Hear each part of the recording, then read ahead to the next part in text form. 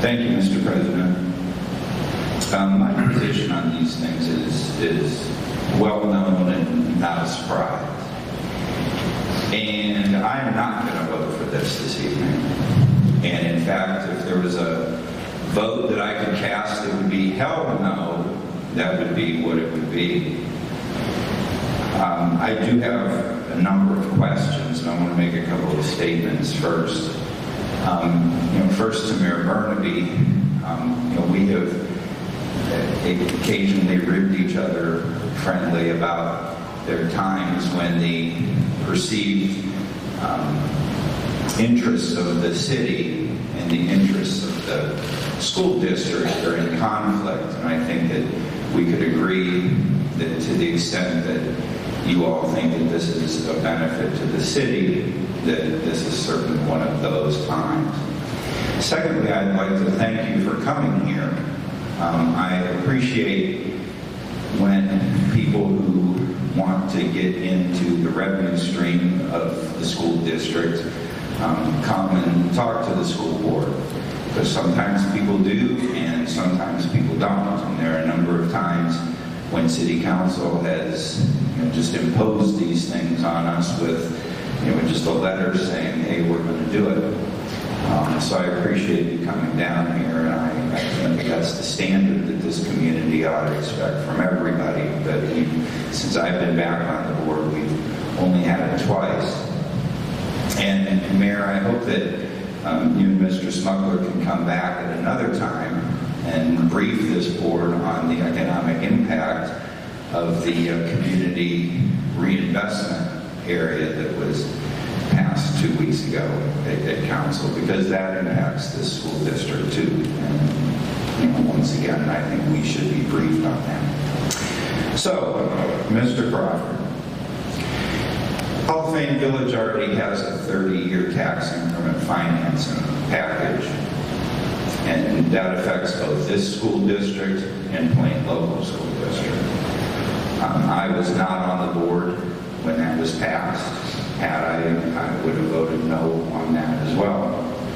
I've seen some figures in the area of like $9 million that TIF package is worth. Do you know exactly how much that is worth? I don't, and the only reason I don't is it's based on the amount of construction and infrastructure that you'd be creating. And we're not quite to the level where I have those exact figures as I showed you. We're expecting those by September. But I'm happy to, as we know more definitively what those are, happy to come and have that discussion. You monetized that TIF though, didn't you? For phase one, yes. Okay, so how much was it? I'd have to get the exact figure right. Is $9 million reasonable? I would say it's probably roughly around that number. Yeah, okay. But I don't want to mislead. I'm happy to get that specific. So Hall of Fame Village has a tax incentive package in the form of tax increment financing that interrupts a share of about $9 million over 30 years to this school district. Okay, so as I look at this, the building that we're talking about, the McKinley Grand Hotel, is currently worth about $4.5 million. That's what the auditor says it's worth. And it's generating about $117,000 worth of property taxes a year. So as I do math, figuring that if you're going to put $22 million into that building, it wouldn't be unreasonable to think that it might be tax appraised, say, at double that, $9 million. Okay. So assuming that there's no change in millage and no change in valuation, just double what it is now, the 75% that you would not be paying that would ordinarily come to the school district over 15 years comes to about $1.3 million. But then I look at your figures, and you are expecting your return to be that this is 2.7% of your rate of return. So you're actually figuring that this tax abatement is worth a heck of a lot more than I think it's worth. So how much do you think it's worth? Well, as I said, the value of it equates to about 2.7% of the return profile that we need, right? So today we're generating $10 million of NOI roughly from the investment that we made. So, a couple more $1 million, basically. So it's worth about double what I think it's worth, or what I thought it's worth. So it's worth a couple $1 million over 15 years. So $2 million.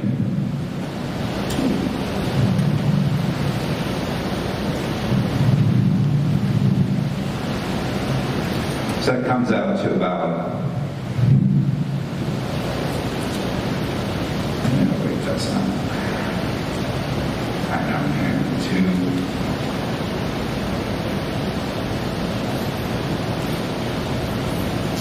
Yeah, I was right. That comes out to about $133,000 a year that would, were it not for this tax abatement, come to the school district that instead is going to be reinvested in that hotel. Right. That's $133,000 a year. So, the strongest argument to do this, the most compelling case, is that if it's not done, the hotel goes away, we lose the $117,000. And, okay, I get that. But that really begs 3 additional questions.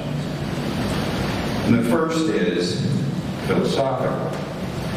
Why is it the burden of the Kansas City School District to ensure the economic viability of that business?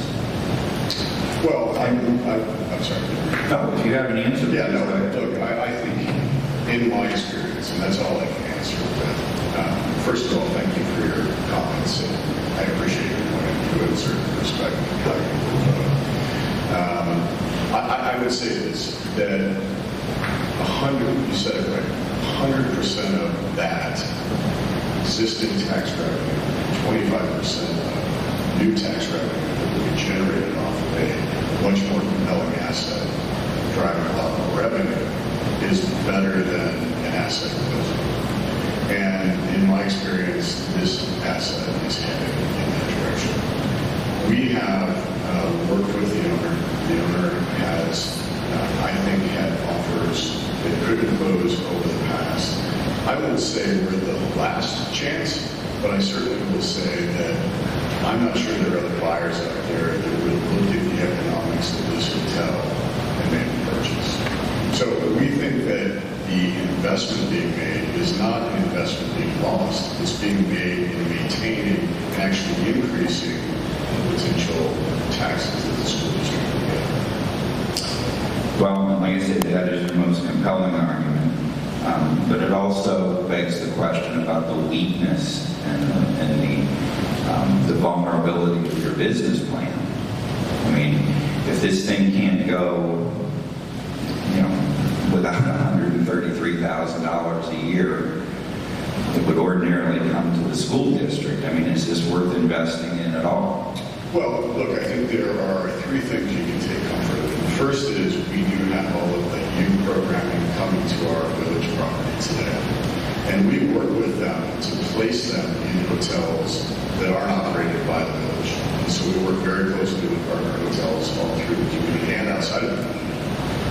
We will do the same thing for this hotel. So there's a built-in business model with youth programming that we feel good about.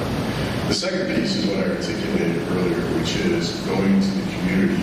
We've been told, and I've personally been told by several business leaders, you get that hotel back in shape, something that is not, something that is livable and something that is compelling.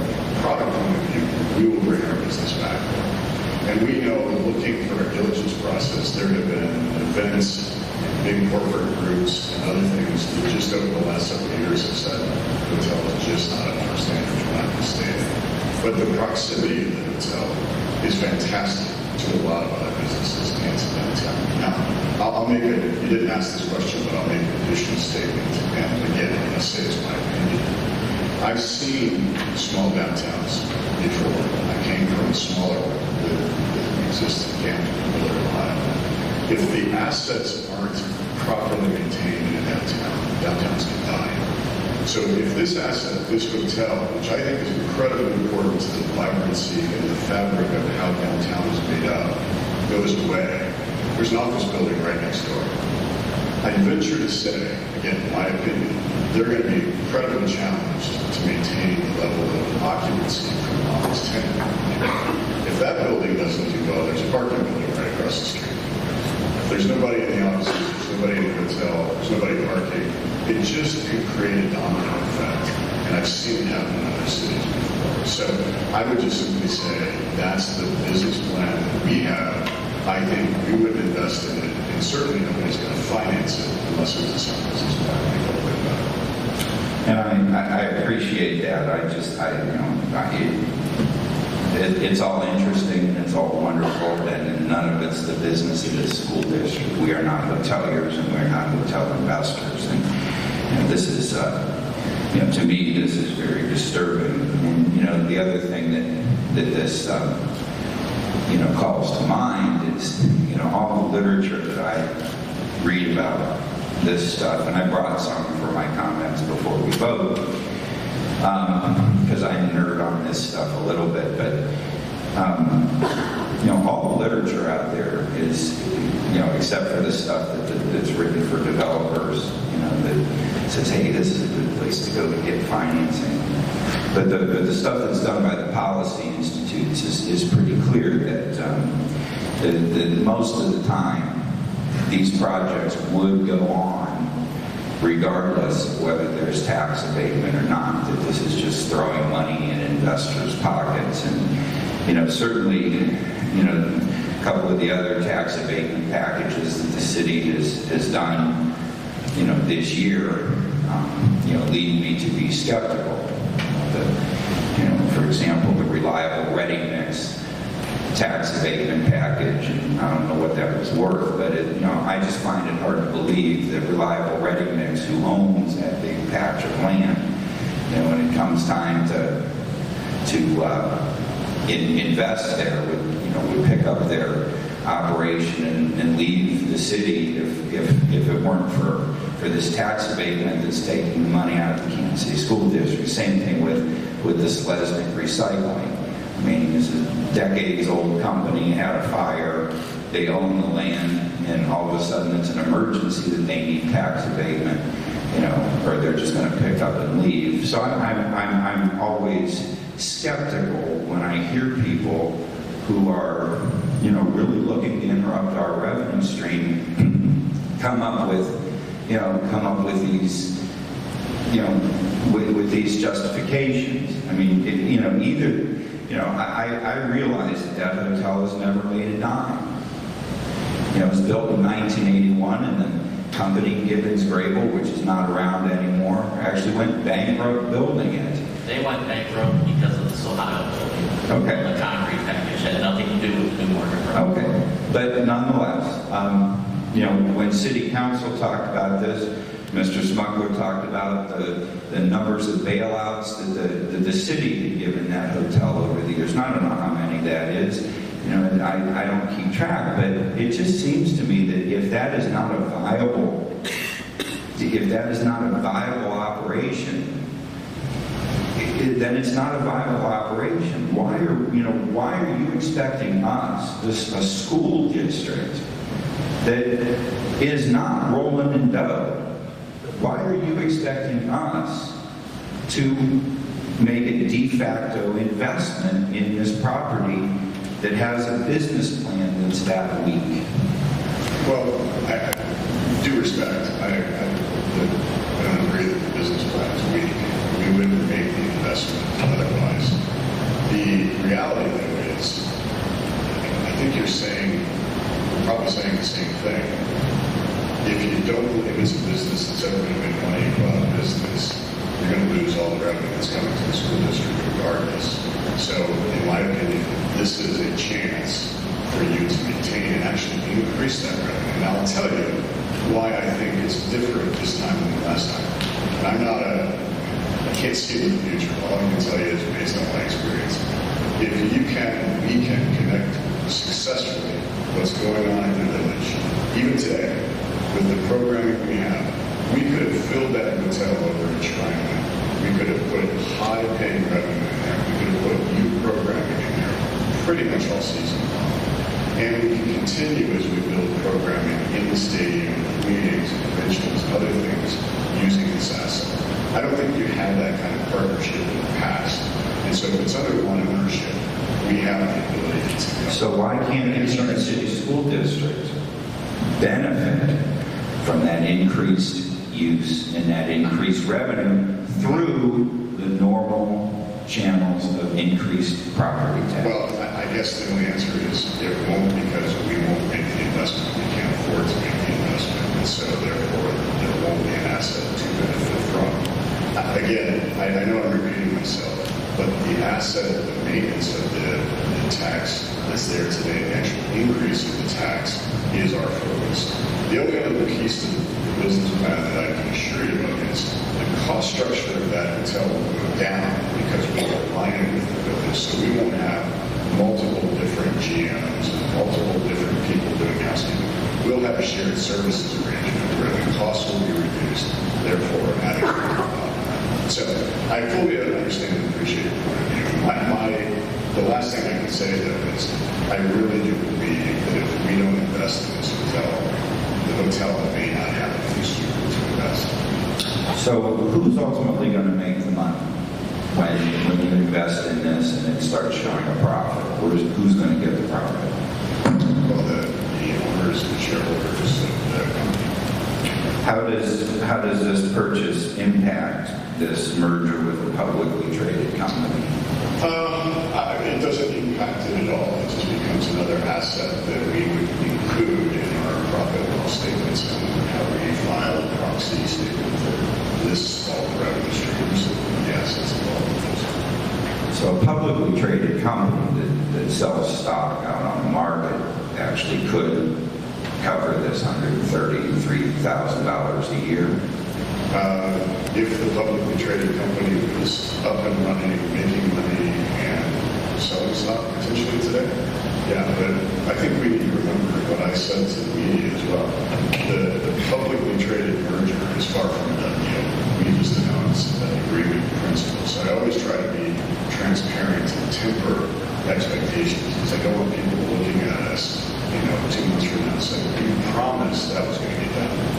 We've made a promise. We've made an agreement in principle that we feel like would bring great benefit to the company and bring capital into the company, but we don't have anything. So, and one thing, if I may, I just want to stress one thing here. We have, over the last 3 months, had to put substantial money in the existing owner's pocket to have the opportunity to do the due diligence and consider buying the asset. We're on a very short fuse now. We have a limited amount of time to make this final decision. And without this form of economic support, our decision will be we won't make the investment. I can state that unequivocally. We have about 3 weeks to understand exactly the final financials, and then we have to see whether we make a decision to acquire it or not. It doesn't mean we would acquire it in 3 weeks, but we have to make a decision to acquire it or not. you said 2 weeks ago at the city council meeting, and you also alluded to it this evening, that you were going to be looking for, at some point, you didn't specify what it was, but you said you were going to be looking for additional municipal support at some point, and you're nodding your head yes now, so I heard you right both times. How will that impact this school district? I don't believe it should affect the school district at all, because we haven't really discussed what that form is, but I'm hopeful that we are only coming to you with what we need to understand by today. Was there any chance that you'll be coming back to us for more later? That's certainly not the goal that we have at all. But some